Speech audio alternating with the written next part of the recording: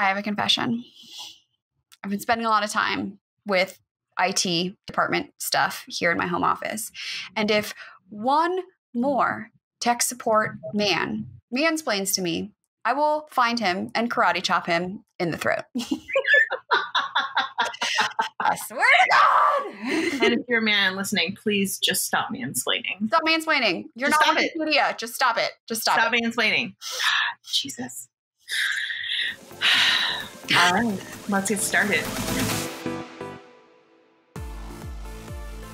Hi, I'm Sybil. I'm an esthetician and spa owner. And hi, I'm Alex Ellis. I'm a body nerd and wellness expert, and we are business besties. And bosses. Running your own business, it's hard. But we're terrible employees, so we're figuring it out. I've already figured it out, but we promise to share everything we know about what it takes to make a six-figure income. And be brutally honest about what works and what totally sucks. I'll be honest, a bunch of it totally sucks, but let's go ahead and get started. Yes. Welcome back to Skinfessional. On today's show, we have someone who's super awesome who is going to blow your mind with everything you ever wanted to know about trademarks and more. We also weirdly get into a lot about peeps for some reason. Yeah, and sweet tea. But it's all super, super, super important. So our guest today is Takora Davis, who is a trademark attorney who Sybil is working with. And I am. She's she's such a badass. I met her through a mastermind, and I'll tell the story in the interview of one of my first memories of her and embarrass the pants off her. But her law firm is called the Creators Law Firm, and they focus on trademarks for creative entrepreneurs and really helping you to protect your smarts. So I know that many of you might be transitioning into the online space. Even if you are not transitioning into the online space, but you have big, bold goals and dreams for your business and where it's going to go. Takora and her conversation that we had today is so, so, so important. And as you're listening, also, I want you to know that by the end, that same feeling I got when we were talking about money and it made me really uncomfortable about needing to take action, it happened again. Also, I think it's important to know that she is growing as a business. So if you are looking for other legal services, she might very well be able to help you. Oh, yeah. I'm like, take my money, sign me up. Yeah, but take also, all of our money. If you're at the place where you're like, I'm not quite ready yet for that investment, just put a pin in it and know that this is so super important because ultimately at the end of the day, your brand, your business is your intellectual property. And it's really, really super important to protect it because what else do you have? Yeah. And one of my favorite parts of this interview is she gives us really amazing suggestions on how to think of names for your business, good names for your next intellectual property or your next kind of endeavor. Which is the hardest thing ever. Oh, that's so hard. All right. So we could go on and on, but let's just go straight into our talk today with Takora Davis. Woo! All right. Today we are here with attorney Takora Davis Esquire. We were talking about all of her wonderful titles because she is a brilliant, brilliant entrepreneur and business owner. And we are so excited to talk with her today because she is going to blow our minds about trademarks and business. And you guys need to watch the video to see her kick butt backdrop. It is phenomenal. So Takora, welcome. Thanks for joining us today. Thank you guys for inviting me. I'm so excited to be here today and share my smarts with you all. Yes, there are so many smarts.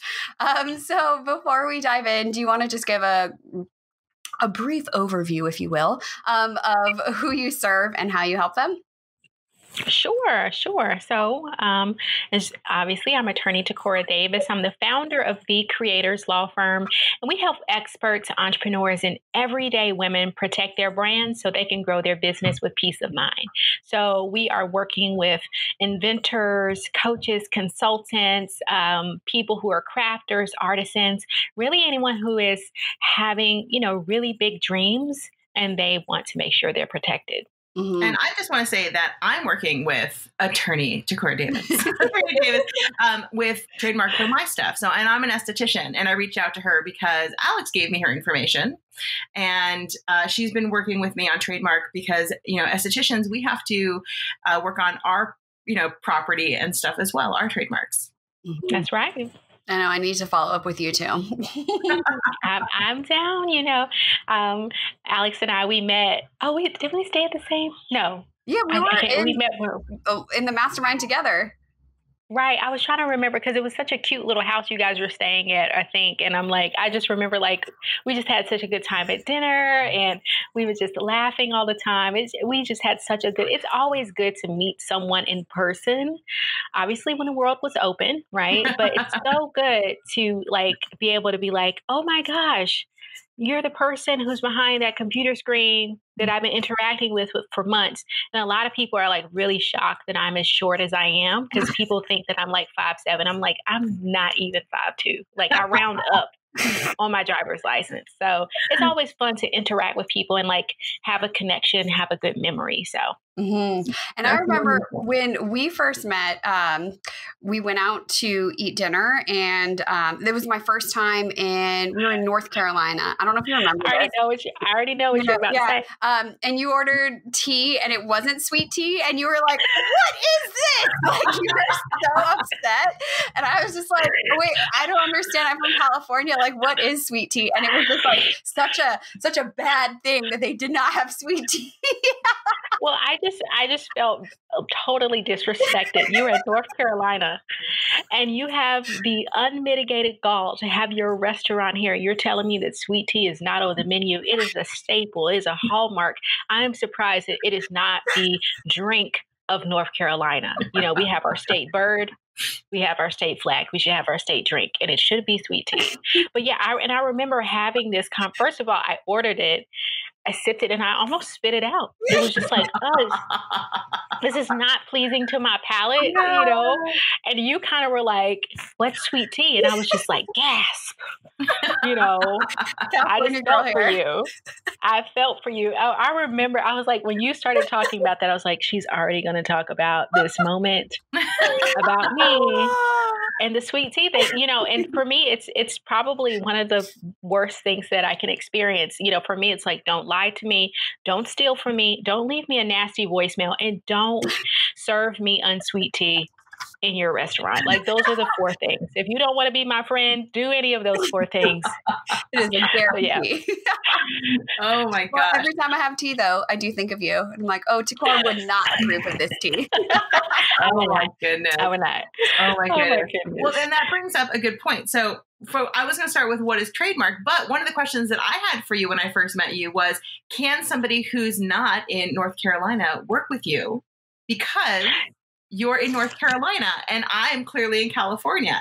So I'm going to start with that question and then we'll get back to kind of what is trademark. Yeah, I love that question because many people think, I can't work with someone or an attorney outside of my state for this particular matter. And so just a little bit of a constitutional, historical, AP Government 101 kind of course. There's, we have the state laws and then we have federal laws, right? And so state laws are things that are governed by, what's happening in your state. And so this is why some people can only get a family law attorney or a criminal law attorney if someone was speeding. You broke the law in that particular state. So generally those laws are governed by state laws. And so you'll need a local licensed attorney or a state licensed attorney. The type of law that I practice is federal law. Very similar to immigration law. That's underneath the executive branch of the government. So, we have judicial branch, legislative branch, and executive branch. And so the executive branch of the government governs the United States Copyright Office as well as the United States Patent Office. And the reason why is because Congress, which is underneath the legislative branch, they deal with interstate commerce. That means business transactions that cross state lines. And because trademarks on a federal level must have some type of nexus with another state and crossing state lines, meaning that you have offered your services to someone else or you've sold a product in a state outside of yours, it falls underneath the federal government. And because of that, I can represent clients all across the United States, and even the world. If people are saying, hey, I reside in another country, but I'd like to file a United States trademark, they need to hire an attorney. So, so I can represent people from all across the country, which is so exciting. I have this map where I kind of pin all of my clients. And so it's really cool. And I'm like, I don't have someone in that state, and I get really excited. Oh, that is exciting. That is exciting. So go ahead and talk for a second then. What is trademark and why people might need it? Yeah. So a trademark, really, if you look at the name, it's what's in the name. It is a mark.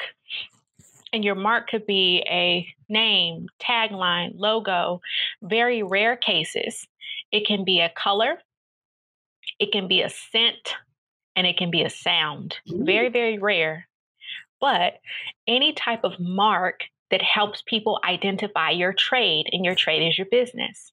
And so that is really what a trademark is. It is some type of mark that helps people identify your brand as the source.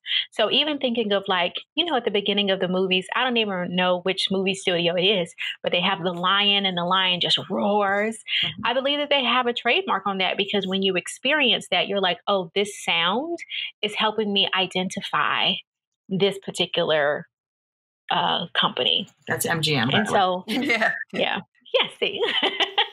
Right. And so in T-Mobile, not T-Mobile, Verizon stores, I think when you walk in, there's actually a smell that's like a vanilla musk scent that they pump into each store.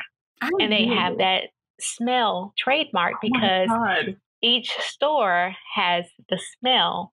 And so that's a part of their trade dress. It's a part of them creating that same environment so that no matter what store you walk into, even the smell, every store will smell the same. Mm-hmm. So that can even lend itself to trademarks. And then, of course, we have colors like T-Mobile has the magenta pink trademark.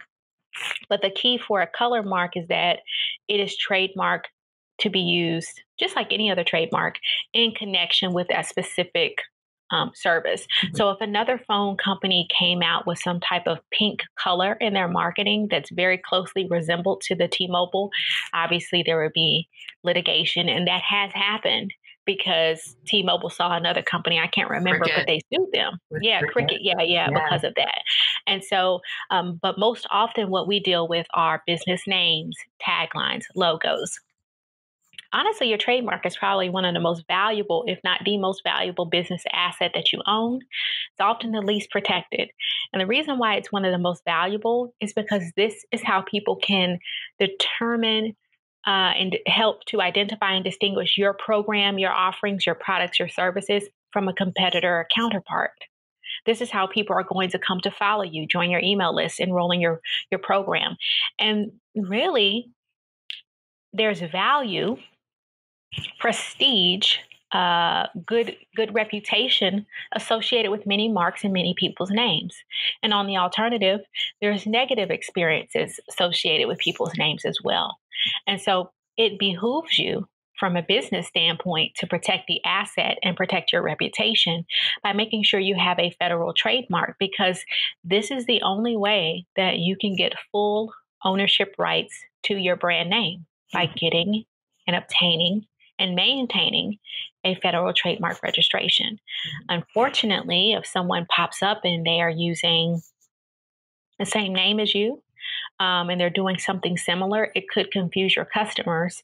And, you could slide in someone's DMs or their email and say, hey, that's my name. Please remove it. But without a federal registration, it would be very difficult for you to do so. Or Facebook or YouTube, Vimeo, Instagram, they're not going to remove that infringing content because you don't have any type of ownership that you can point to and show proof of. Right.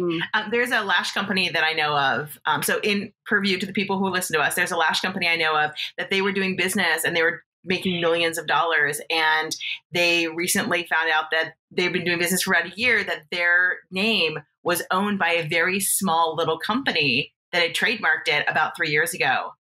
And they tried to purchase it. They went through litigation, and the small little company was like, nah, we're not going to. We're just going to sue you for a lot of money. And they came out a huge winner in that. And it was really hard in the lash company because they're a really large lash company. Well, and also when you build your whole company under this brand and then you have to change it, you know, you lose that. And they had to change it, and they actually changed it twice because they found out that the other name that they were looking for also wasn't working out. It was a huge mess. Just do a Google search and then Well, but they owned the URL. So they thought, oh, I own the URL. These people don't have the URL. It must be fine. So just because you search for the URL doesn't mean you own the trademark, guys. Right. And even... Or I was just going to say, does that give you any kind of protection or just like establishing before you file a trademark or anything? No, not really. As you know, a lot of court. Yeah. A lot of people think, well, I filed my LLC and in my state, my state approved the name. The state is just checking to see, is anyone else in this state using the same or similar business name? They're not even doing a state trademark search. And why is that? Well, you can have the exact same name as another company as long as there's not confusion that would be imminent, which is why we have what I like to call brand twins. So we see this with Pandora Jewelry, Pandora Music, Dove Chocolate, Dove Soap, Delta Airlines, Delta Faucets. So just because someone has a URL, it doesn't necessarily mean that, oh, well, they have ownership rights. Also, even filing an LLC does not even start the common law trademark rights. So sometimes you have very limited trademark rights if you've been doing business and making sales. But you have to, the key is you have to offer a product, you have to offer a service, you have to receive some type of compensation or provide an experience in connection with it. And so that is the triggering point that starts your trademark rights. Many times people will purchase a domain, file the LLC, and they don't do one thing with the business. Hello, somebody. I'm preaching to the choir because I did that one time. I was like, we're going to start this vending company. We filed the LLC. We got the URL. We didn't do a darn thing. Good, you know, rest in peace, Milestone Vending. And nothing came of it. Tell your mom, tell your friends, sell something. Right. And the key is you want to, you know, doing that across state lines, but, you know, or doing that at minimum within your own state. And so that's the key. You know, there has to be some type of movement across state lines where you're affecting interstate commerce. And that's the triggering point where you're like, okay, I can get or at least secure a pathway to federal trademark protection. Now, alternatively, you could file a trademark application and say, I intend to use this particular name across state lines, or I intend to use this name in the future. Essentially, that's called an intent to use trademark application. That's basically you letting the world know, this is mine, I'm putting my name on it. I'm not quite ready to launch, but I'm locking the name down, or at least I'm reserving my spot in line to use this name before anyone else. And that means even if someone comes across, let's say, for instance, we file an intent to use trademark for you, 1 month later, you're like, Takora, I'm still developing my brand, totally not ready to launch. But some digital hamburglar, as I like to call folks, they come and they will say, okay, I'm going to take this person's name, or I'm just going to take the name and I'm going to launch a competitive, the same type of services or products, and I'm going to provide sales. And they actually get their business up and running before you. Well, you filed your trademark application before them, so you still have priority. That's how powerful the trademark application is. Even if somebody starts the business before you, the fact that you actually filed your application before them means that you got in line before them. Now, eventually, you still have to prove that you actually got your business up and running and that you are providing sales. But you could actually, on the strength of that application, send those individuals a cease and desist and request they stop. The cease and desist. Yeah. So what is the difference between trademark and copyright for somebody who really needs to know the difference? All right. So a copyright is, I'm going to give you the legal definition that I totally hate, and then I'm going to give you the definition that I like. So the copyright is going to protect a literary or artistic work in a fixed, tangible medium. What that means is A copyright is going to protect a book, a poem, audio, photo, video, something type of creative work that you have kind of put into a form that can be experienced by other people. And so that's what copyright protects. So this could be a course. It could be a worksheet or a handout. It could be a blog or a series of blogs, photos, videos, choreography, sculptures, graphic design, that type of stuff. So that is what copyright protects. Even your website. That's why a lot of times you see the copyright at the end of the website. Copyright protects that. Now, the difference between the two is that the trademark could maybe protect the business name that is, that underneath that business name, there are things on the website or there are things in the book. The trademark is going to protect the mark that helps people identify the content, the courses, the products, the goods that happen to be housed on the website or housed within the book. So that's the difference between the two. Trademark is your name. Trademark is going to help people identify your brand. And then copyright is going to protect the actual work and probably the product itself that you're producing underneath that trademark. Both are very important, but they do kind of serve two different functions with respect to intellectual property. I look at intellectual property like an umbrella, So I'm going to do a comparison. There's an umbrella, and underneath the umbrella that I'm sitting under is criminal law, right?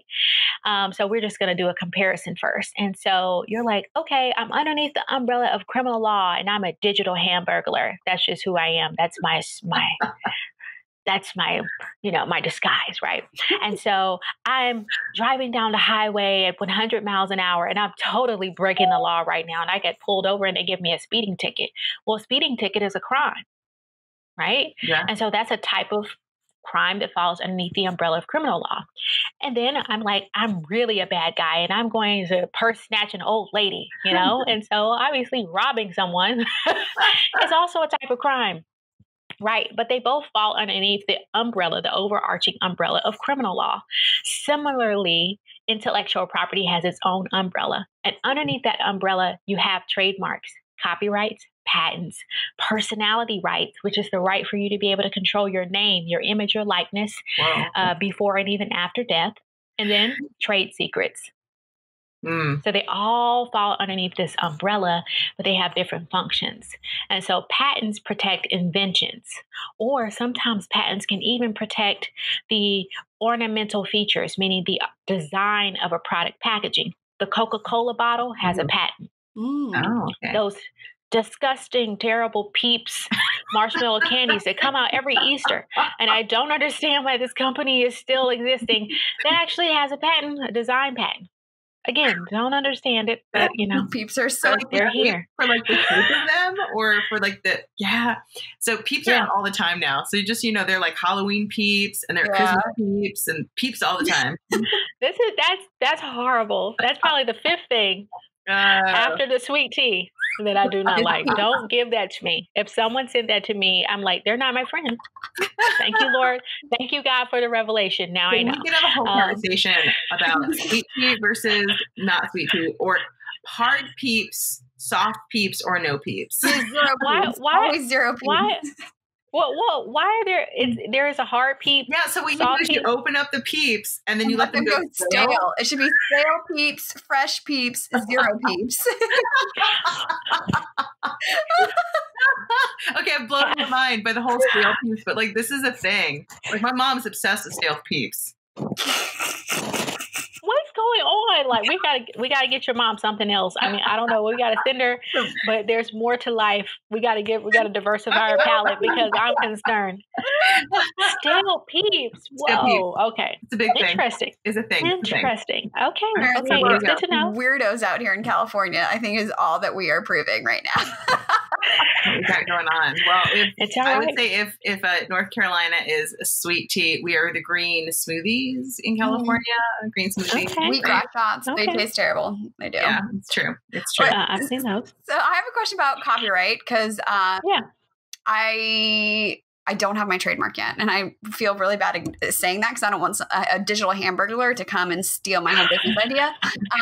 But the copyright, so the trademark, is something that you file and you work with an attorney to do it properly so that you're not just spending time and money on one of those like legal Zoom type of things. But for copyright, is it enough to just put the like C at the bottom of my website? And like, does that actually cover me, or is that like fake? It's real. It's very real. Okay, so the cool thing about copyright is the moment that you create a literary or artistic work, copyright attaches, whether you put the designation, the copyright by your company and the year or not. But the thing about it is that some people will strategically register, which is what I encourage. Picking and choosing the works that you would like to register, because nobody knows that you're the owner because there's no registration. There's no type of copyright registration in order. So you own it already. Totally fine if you would like to even put the copyright notice at the end of the website, or even if you're doing like presentations, giving handouts to, clients and things like that, you can put the copyright symbol at the bottom. It may behoove you to say, this is a piece of intellectual property that I'm really building an empire off of, that, people are coming into my program, they're experiencing this, they're watching the content on the videos. I want to make sure that I register the copyright that is associated with my flagship offer, because you're monetizing it. And let's be real, some people are monetizing courses, whether they're $197 or $19.97, and it's making them, thousandaires or, 100,000-aires or millionaires, right? And there's value attached to it. The benefits of registering the copyright is, one, it proves that, or it's really something that you can refer back to and say, hey, I am the legal owner of this copyright. Two, it will assist you in the event someone does infringe on your work and you have to negotiate for the settlement of attorney's fees. That can be included when you have a registered copyright by statute, but if it's not registered, you cannot get reimbursement for attorney's fees. Finally, you will also be able to sue in federal court. And so having that registration is going to be better. Federal court is often better than state court because, one, you're going to probably be dealing with judges that are a little bit more savvy. They understand these laws better. Also, the case will likely be held in a more expedited manner because the cases just aren't backlogged there. Also, there's a higher statutory relief that you could claim due to the infringement. And so there's benefits to registering the copyright to your creative works for that reason. Okay. So guys, if you really want to protect something, you spent a lot of time making that course, that ebook, whatever, think about it. Yeah. And if somebody were to be, I'm thinking of some of our spa owners who aren't necessarily crossing state lines unless they are shipping product. But if you're just like working local within your state, is a trademark really necessary or not? Yeah, I think that in that sense, you should strongly consider a state trademark because that's very real for some people, whether they're restaurant owners or they have, some type of business that really, really, really serves the customers and clients in that particular state. This could be, I think of like local service providers like handymen, maids, commercial cleaning, residential cleaning. All of those can be super profitable. My husband and I are getting our residential and commercial cleaning business up and running, and we know that this could be a huge moneymaker, especially in light of the environment that we're currently in, right? And so it behooves us to make sure at minimum we have a state trademark. Why? Because if other people are looking for other people who are providing this locally, it's good for them to be able to distinguish your business from someone else's. And there have been times, like one of my clients, I have all sorts of amazing clients, so don't judge him, but he made custom gold grills. One of my dreams is to have just grills on the bottom, like a bar. Yeah. I know that sounds crazy, but I was like, I made a Facebook status and I was like, this is my secret dream. I want to have grills on the bottom and that's it. And I'm running away. And other people were like, me too. Oh my gosh, I'm Sophista Ratchet as well. Right. And so we bonded on that status. But anyway, so this particular client is awesome guy, but he has this name and he's referred to by that. And someone else in the same city, not too far, put up a sign that has his exact same name. Oh my And gosh. so what happened was people were coming to the counterfeit site, the infringer site, and they were saying, oh, this is the same person we're hearing about on the radio. This must be his second location. Oh, God. And so they were going in there, getting grills done. Grills were breaking, all sorts of stuff was happening. Their mouth was being irritated because they were using less than stellar products. And then of course, miraculously, now you find the real source and you're like, hey, your other location did this wrong to me. And he's like, I don't have another location. And they're like, yes, you do. So he's like, what? So he drove by the place and they have this huge banner, with his name. And so I had to send a cease and desist and tell them to remove it and all that type of stuff. And if someone did call, that they were to direct traffic or direct the clients back to that particular source. And so unfortunately, if you're not careful, something like that could have really damaged his reputation and the credibility and the credibility associated with his brand, but even his product, because people were assuming, or they were going to assume, and like, oh, this is actually an inferior product. And so that will ultimately hurt his bottom line. So a state trademark could be a great thing for someone in that particular situation. Yeah. I mean, that's intense. Well, speaking of all that, so when somebody's thinking about doing this, I know that when I first started, I was like, I went online and I'm like, $49 for a trademark. That seems great. And Alex was like, don't you do it. Don't you dare. Don't you do it. So I'd heard enough stories from you, Takora. Don't do it. Don't do it. So what should people do? What should people look for? How much should they, what really is a ballpark estimate for it? Like, let's get down to brass tacks about this. Let's get real. That's what we talk about here. All right, let's get really real. So if you're going to work with an experienced attorney, I really think you need to invest anywhere from $2,000 to $3,000 and up when it comes to protecting your brand. And so, yes, you can maybe go to some online sites and possibly get it done for much cheaper. But here's the thing. Those companies, they are not licensed attorneys, and they will tell you that in their website disclaimer. And they'll even say, we are not meant to replace a licensed attorney. What I think is extremely comical is that LegalZoom actually hired a lawyer to file their own trademark. They didn't even use their own service. I was like, what? I thought it was crazy. I was like, well, wait a minute. If you guys are doing such a great job, why wouldn't you use your own service? Because they know the value of a good attorney. So they got their own logo filed with a law firm. Which I was like, what? So anyway, so that's one of the things. Two, LegalZoom will not properly counsel you. So, Sybil, we talked a lot about what to put into your particular classes. Is there anything else that we can include? Because it's not just one thing per class. There's tons of things that could be housed all within one class. Unfortunately, I'm dealing with this situation right now where a client of mine, they went to LegalZoom and LegalZoom did not ask them enough questions. And so she filed her trademark, and it really covered one set of services that she was offering. But she could have very well included more in that same class, particularly as it related to a specific product that she was selling. And so she didn't include the products that she was selling. She only focused on her services. Lo and behold, a month and a half, 2 months later, someone else who did hire an attorney files her exact same business name, but for products. And guess what? The trademark office said, they can get that trademark because they were a little dissimilar. And I'm like, oh my goodness, she's in this situation now where she's like, what do I do? Do I oppose it? Do I even have the money to oppose it? I really don't. I'm going to have to figure out where to get the money from. But if LegalZoom would have just asked her a few more questions, she would not even be in this position. Right. She literally would not be in this position because she would have gotten the full protection for the same amount of money that she paid. But because they could not really ask her questions, they really just took what she input into the form. And then they said, okay, these are the classes. Right. And so that's the tough part. You're not getting adequate counsel when you go to some of these sites because they literally cannot advise you. Like when you work with an attorney, you're paying for the legal counsel and the advisement. My job for my clients, and I tell them and I say, my job is to remove any legal target that is on your business's back. And so I'm going to make sure that we do that and we tell you what you need to know, not what you want to hear to make that happen.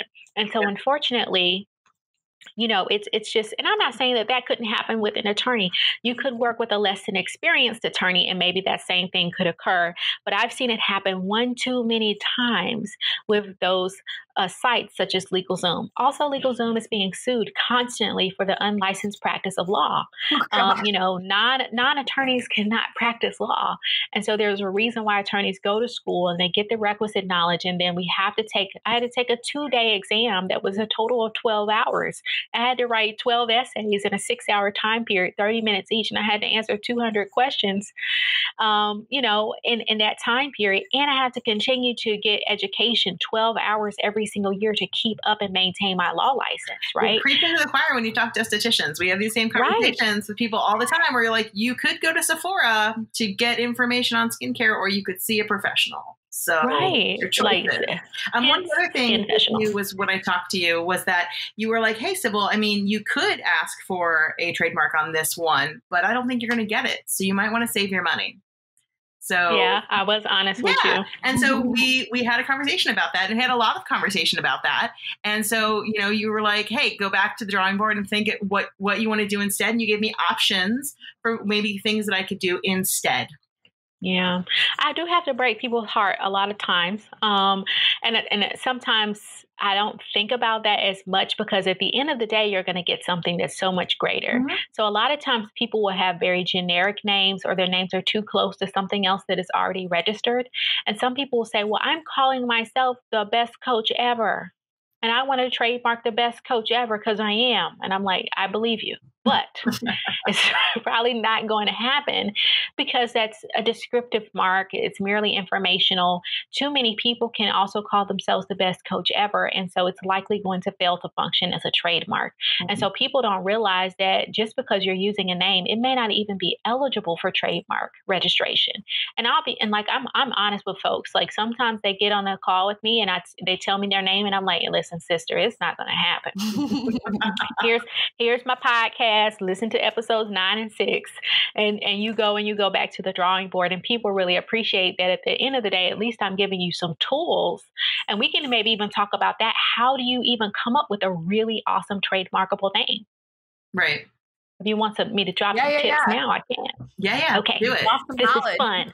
All right. Rolling up my sleeves. Okay. So you can do this a couple different ways. Instead of walking through your kitchen and trying to seek inspiration and being like, Orange, I'll call myself Orange Consulting. It's just like, no, there's a better way. Right. And so one of the great things that you can do is you can use what's called alliteration. Alliteration is the repetition of the same sound in one word or a series of words. Alliteration is actually a great concept to use in terms of naming your business or your program or your product. One, because that repetition of the sound does something in the ear of the consumer. It also makes your trademark stronger. And it's one of those things that I've actually used when it comes to one of my clients, her trademark was challenged. And I said, well, her trademark also contains alliteration. And because she has alliteration in her mark, that adds a layer of distinctiveness to it that makes it even more eligible for trademark registration. And I believe that that's one of the many facets that when I argued that as a counter, it allowed her to get a successful trademark registration. So examples of something like this are PayPal, Krispy Kreme, Dunkin' Donuts.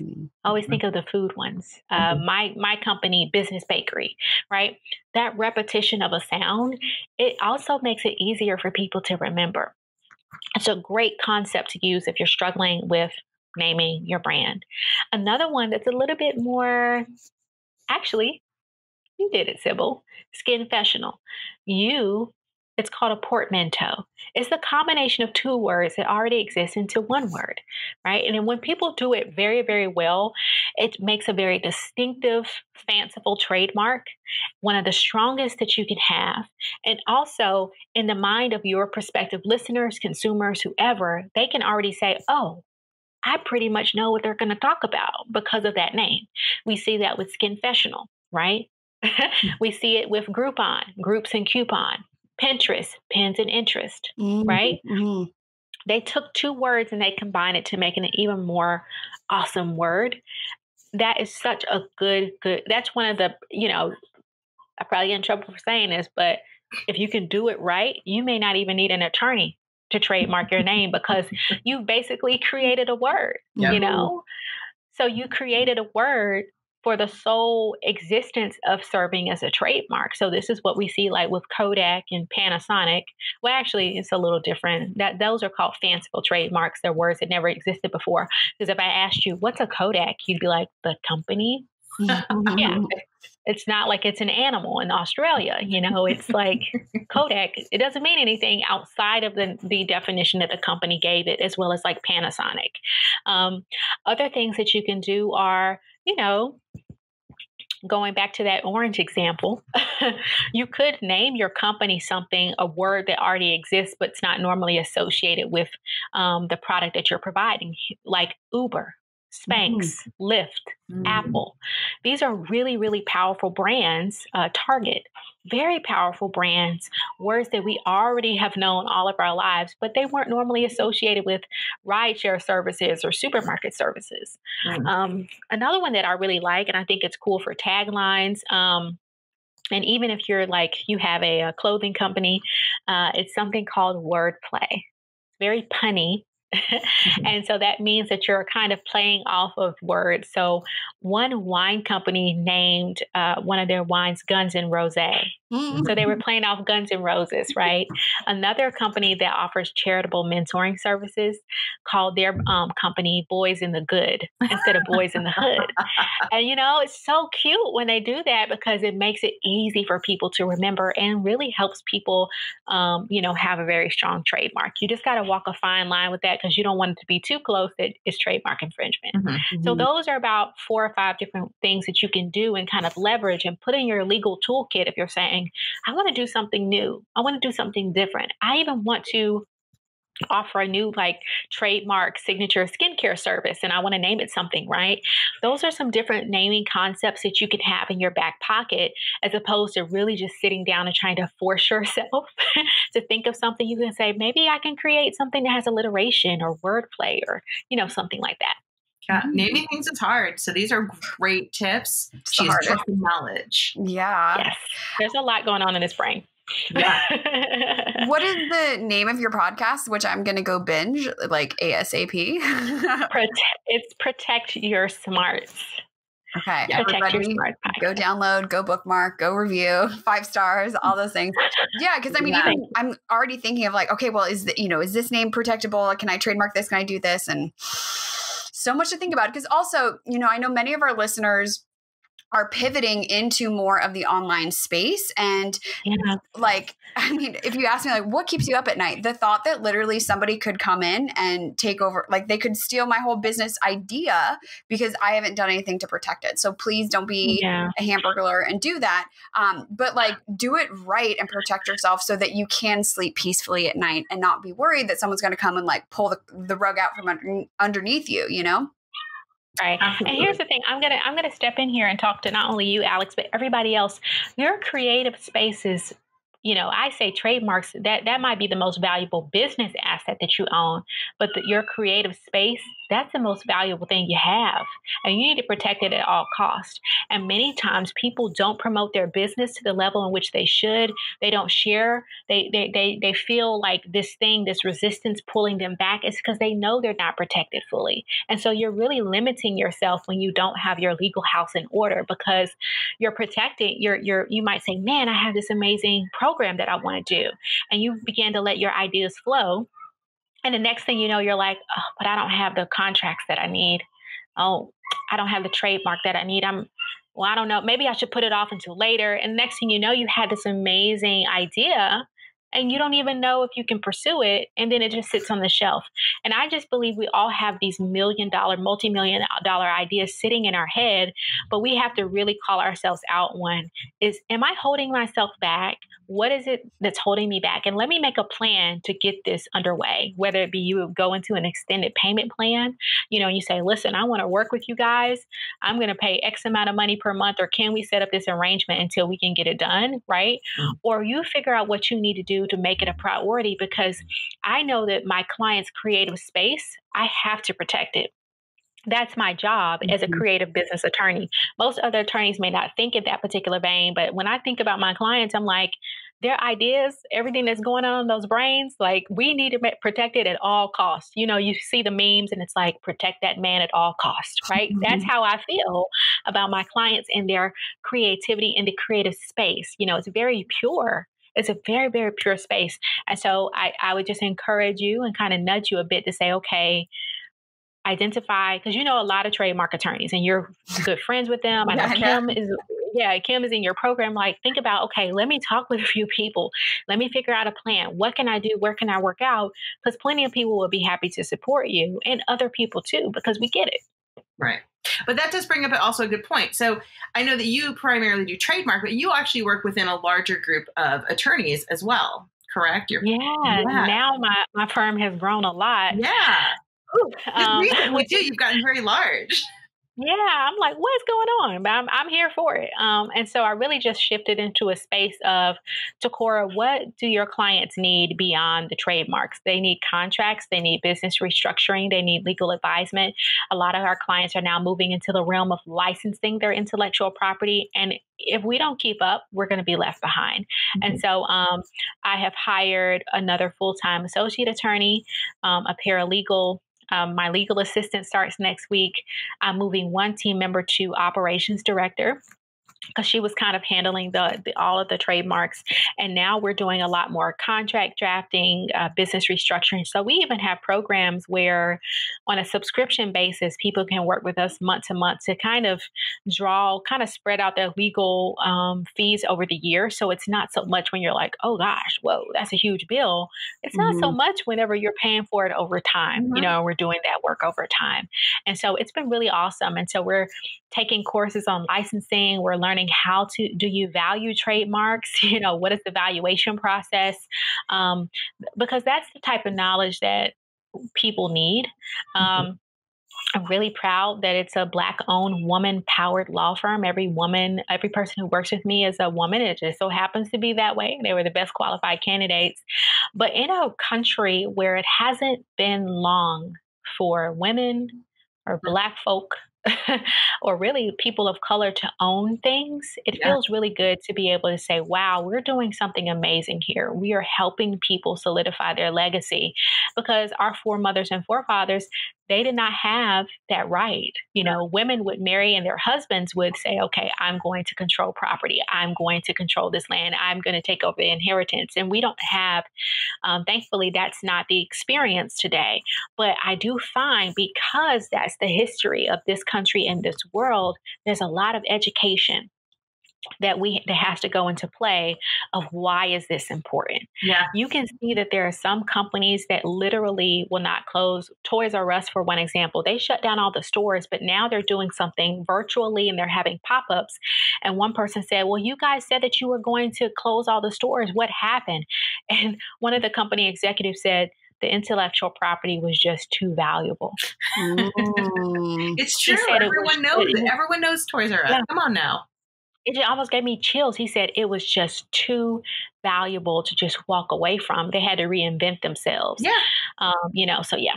In a world where, so we, Alex and I are from California, and I think most people understand movies. In a world where you can remake movies over and over again, and you make the same Marvel films a million times, why wouldn't people understand that is intellectual property, the same as Toys R Us is intellectual property? Yeah. A name is a name is a name. And you don't give it up once you own it and you have it. No, you don't. The cool thing about trademarks, too, is it's the only intellectual property that could last forever. Right. Patents have a lifespan of 20 years. Copyright will last for as long as the author is alive, plus 75 years.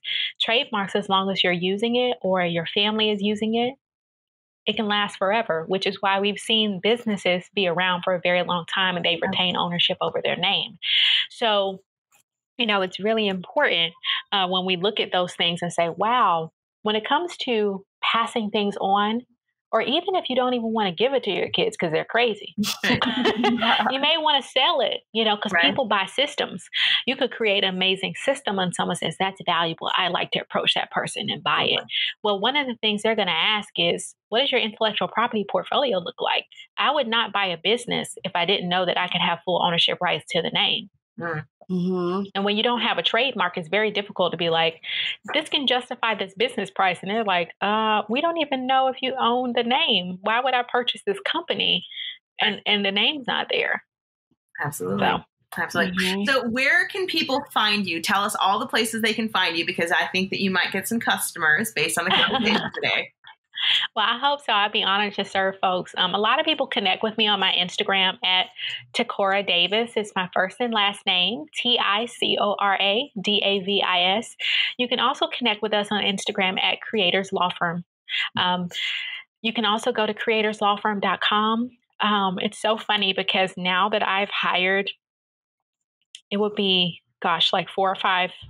They were working for me part-time, but then I'm like, okay, I'm shifting people to full-time. Like I've hired like 3 full-time people.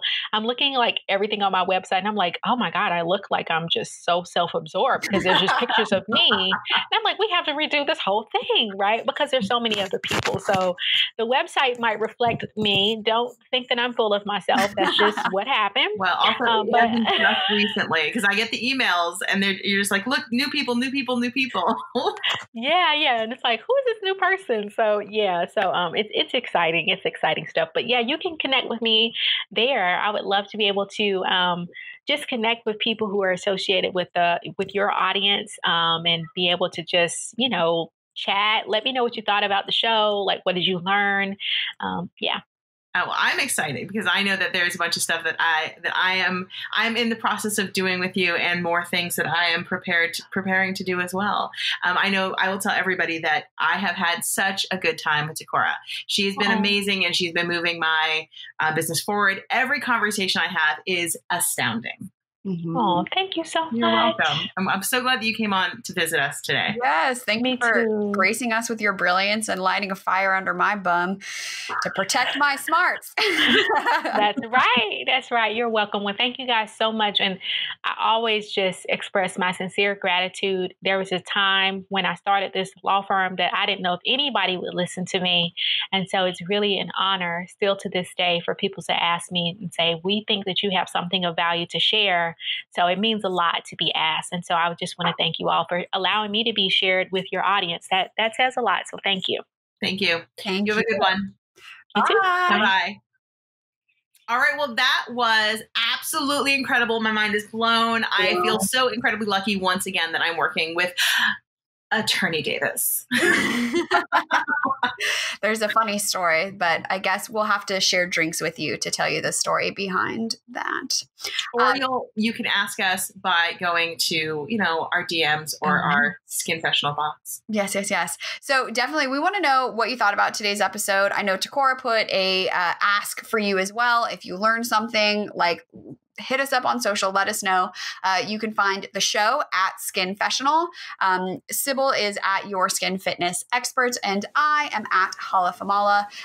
Let us know. What did you think? If you got questions, your biggest takeaway, send us all the things. And if you're like, I would like to do it the old-fashioned way, and you want to leave us a voicemail, we do have a box. Yes, it's 818-473-5277. And I know that many of us are old-fashioned, so leave us a voicemail there. I don't even call my mom. I text my mother. Like, I'm not being honest. It's true. So guys, until next week, keep your secrets to yourself. Unless you're telling us. Okay, bye. Bye.